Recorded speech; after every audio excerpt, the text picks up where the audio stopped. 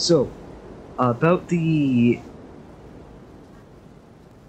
part 2 of the event.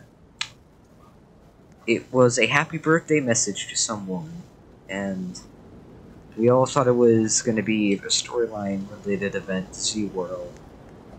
It was happy birthday to someone, misleading, but still pretty cool. I'm not gonna post it because it had copyrighted music.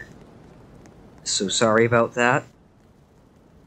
You didn't really miss much. It wasn't like that exciting. It was like 2 minutes long, maybe. So yeah, sorry for the letdown.